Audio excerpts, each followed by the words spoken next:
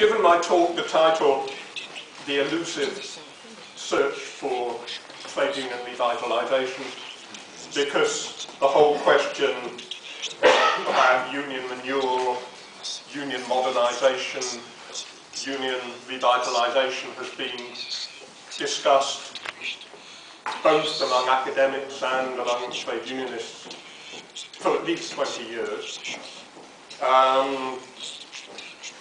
And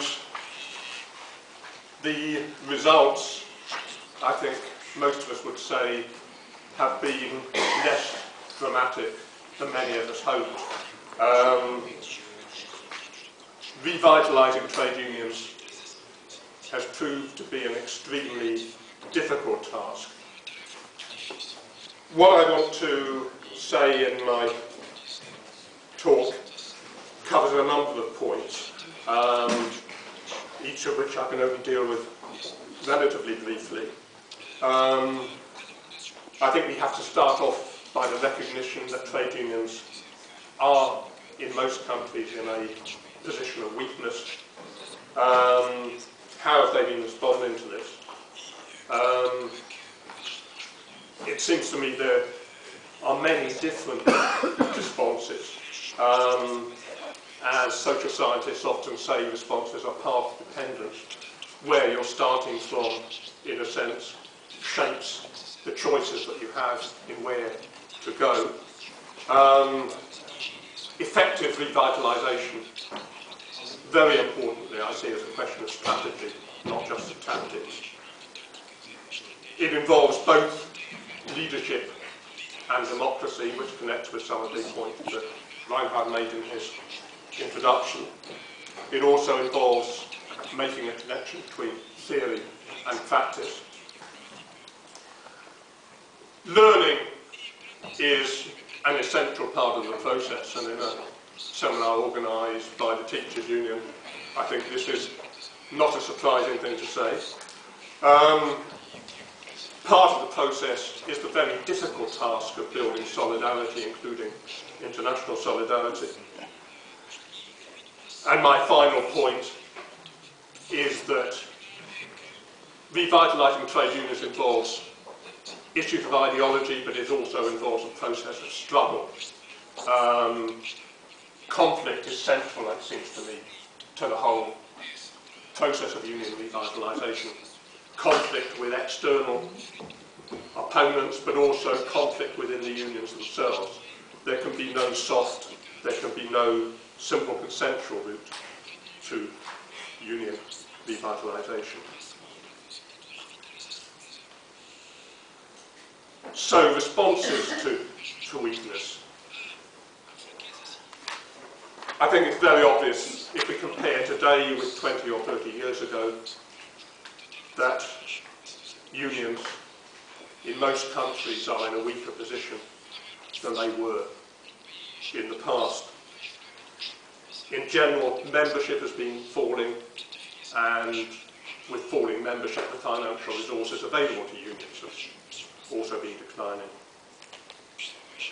This is reflected also in reduced bargaining power, and in many countries reduced political influence as well. And in some countries there is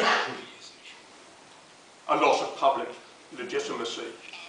In many countries, certainly my own, there's been an attempt to depict unions as, in a sense, defenders of a relatively privileged minority rather than mass organisations defending a large popular constituency. And I'll come back to this problem later on in my talk.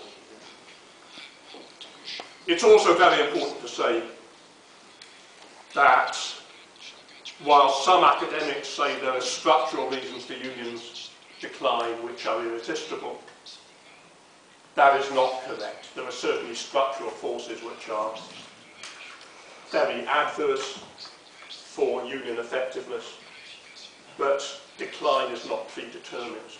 Effective responses, in principle, are possible. And so, to go back to my title, in the last couple of decades there have been many attempts to find recipes for modernisation and your revitalisation. These recipes have often proved contradictory. One of them, certainly in many countries, certainly in Germany and Britain, has been restructuring unions through merger. Often, merging trade unions has been as disastrous as merging corporations in the business world. It's a difficult process, often creating more problems than it solves. There have been attempts to develop trade unions as agencies providing what the economists call private goods, in order to attract members providing services of one kind or another, which are only available if you join the union.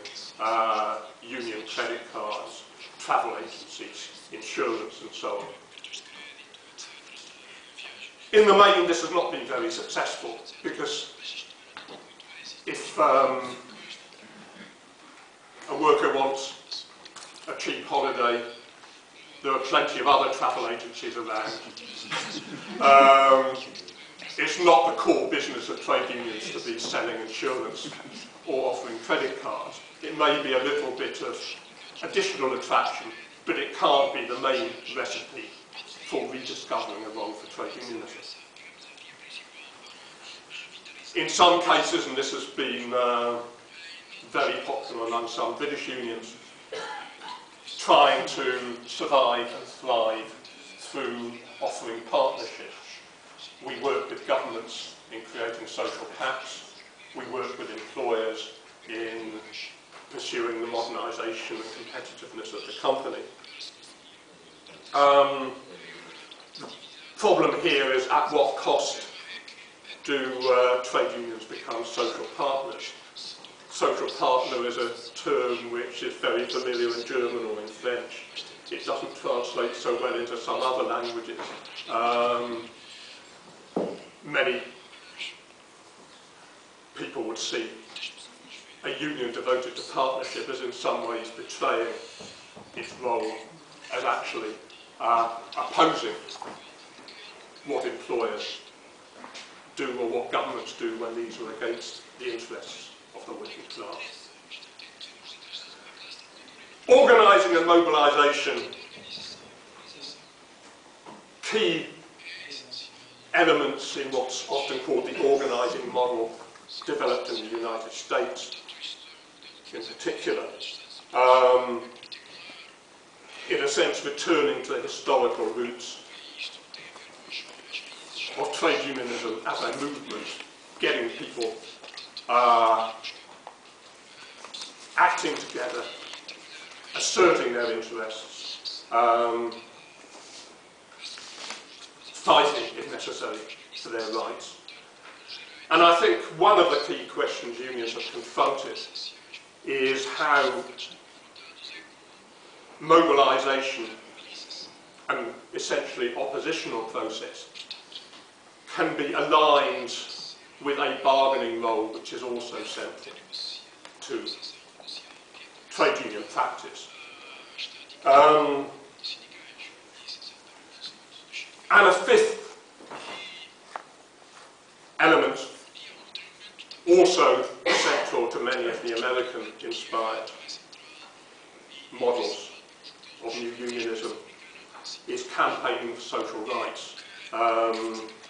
Unions are not just concerned with what happens in the workplace. Workers are also citizens, they're consumers. They suffer various forms of exploitation and oppression, not simply in their role as workers. And the attempt actually to mobilise around a range of interests which workers as citizens, as people have, is again an important element in many of the attempts at revitalisation. There are certainly success stories, and it's important to note them.